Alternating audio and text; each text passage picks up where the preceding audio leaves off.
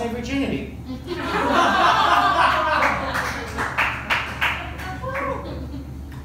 So on that note, our next comedian is from a really cool state. We're gonna learn so much about her. Her name is Sarah Haskins.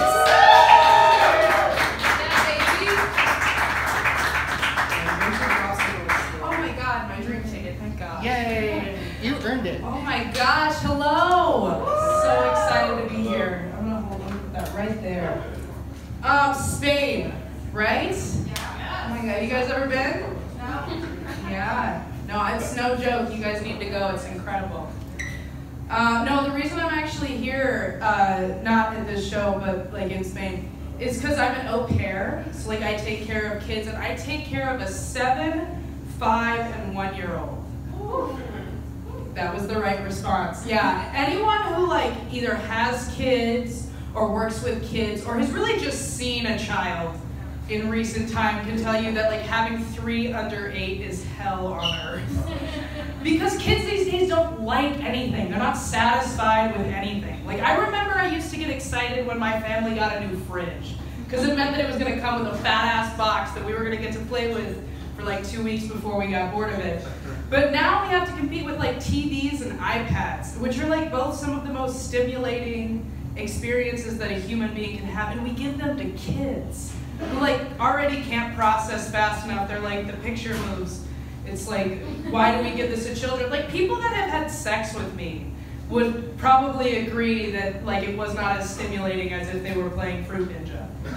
At least 3 people are gonna leave this show and are gonna go to re-download Fruit Ninja. No, honestly, like working, it's just really hard because they gang up on me. And I know you like that doesn't sound bad, but when a 7 and a 5-year-old, they gang up on me. Like the other day I got really excited because I found out that the 5-year-old was also a Libra. It was really exciting for me. And the whole way to school, these little rats made fun of me. Like they made fun of my enthusiasm. Trying to like entertain these kids is like being a court jester for like a child, king or queen. And not only are they not entertained by anything that you do to try to entertain them, but they're also eating a sandwich that you had to cut the crust off. Like, they're just not happy with anything. And they're sassy as hell. Like, the little girl, okay, so, well, I'll start with this. The 1-year-old, I'm putting the baby to sleep, right? And this kid sleeps so lightly. Like, I don't even breathe through my mouth in the house when he's sleeping because I don't want to wake him up. Like, I'll go outside to sneeze. Like, he's such a light sleeper, and so the 7-year-old's like making all this noise, and I just am like, will you please, like, could you be a little quieter? And she just turns to me and is like, oh, I could be a lot quieter. With that same amount of sass. And I'm just like, okay, cool. Like, because the inflection, she didn't say this, but the inflection that she meant with that was, I ain't gonna do it though.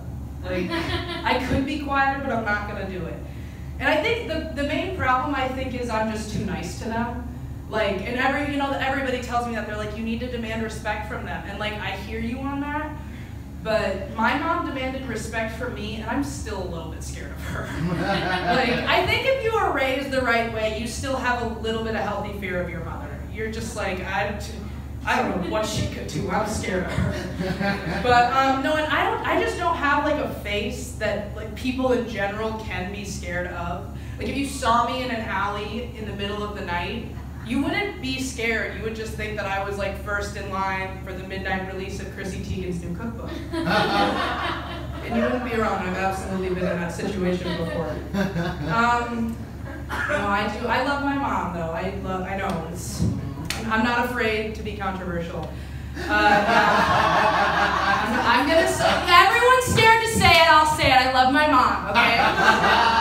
I love my mom, but she was always, I remember growing up, she was just always really busy because she had 3 kids and a clueless husband, so 4 kids basically. No, my dad would call my mom and he would be like, where's the milk? And okay, in the States, if you're not familiar, milk comes refrigerated. And we even build our refrigerators so that there's a special pocket in the side door, especially shaped for a gallon of milk.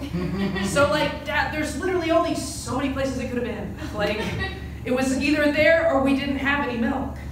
But no, yeah, he would call her for that. But no, she was really busy, my mom, but she always made a really good point of always coming to our activities. But she wasn't what you'd call a sports mom. She was more of like let's have fun mom. So she always made a really good point of being at all of our stuff, but she wasn't a sports mom. So like she, with her little like knowledge of sports or just little care for sports, she made up just interchangeable phrases she would say anytime she came to any of our events. And like it was always one of these three things. It was always like, get 'em, which like could be the ball or the opponent, works for everything. Send them packing. Just sit with that. I had to sit with it for quite a few years. Send them packing, and the always helpful, yeah. Like that always helps the game. No, really, it definitely helped the game, and not only me, but like my teammates. Because at least if we were losing, we could like laugh at something, you know? It was fun. No. In all sincerity, my mom was a bad bitch. Yeah. And like, I know a lot of people like would think that could have a negative connotation, but like, no, my mom is in the best way a bad bitch. Like, I would put her on par with like Michelle Obama and Cher. Whoa. She's a bad bitch, okay? So like, she had two great loves of her life. And like both of them, she didn't compromise anything. She was full on herself, and I'll tell you the stories. So the first one she met was my dad, right? So she met my dad on her 24th birthday, which set way too high expectations for my 24th birthday. And I just ended up throwing up behind a dumpster and calling her to cry about it. Stellar birthday. So anyway, so she meets him, she's, turned 24, she's sloshed. And he comes up to her and it's just like, hey, can I buy you a drink? And she's just like, it's my birthday, you can buy me too. And so he goes up to the bar and buys 4 tequila shots, 2 for her, 2 for himself. And my mom already has a drink in her hand. She goes up, takes all 4 of the tequila shots, pours them in the drink she already has, and downs it.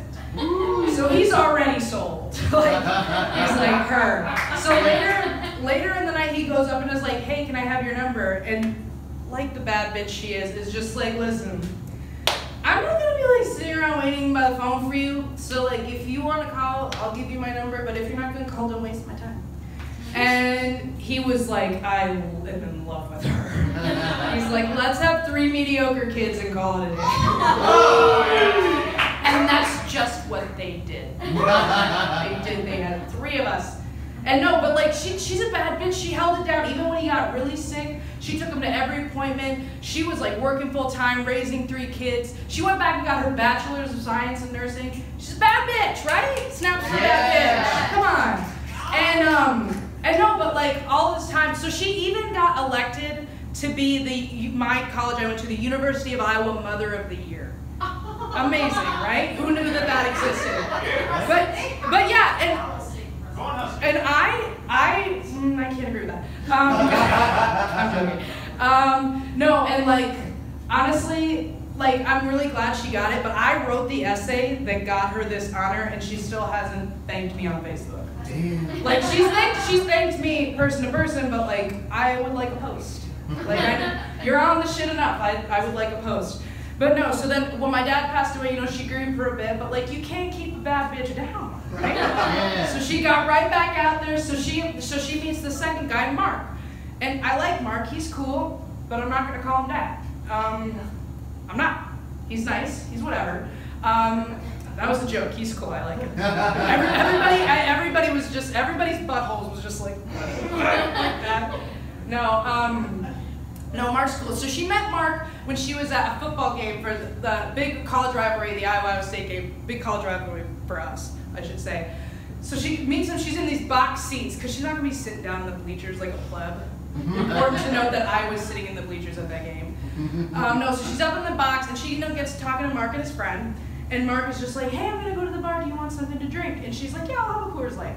So he goes to the bar, they don't have Coors Light. So he comes back and is just like, hey, like, I'm sorry they didn't have Coors Light, can I get you anything else? And she just looks at him and is like, if you were a gentleman, you'd find me a Coors Light. And his eyes just like, he's like, I'm a gentleman, I'll be right back. And so he went box to box to box trying to find her a Coors Light. He ended up leaving the game, going back to his tailgate spot, getting her a Coors Light, and coming back. And all of this took him like 20 minutes. And so the time he gets back, he like gives her the Coors Light and is just like, chivalry is alive and well. There's your Coors Light, my lady. And she's just like, it's a little warm.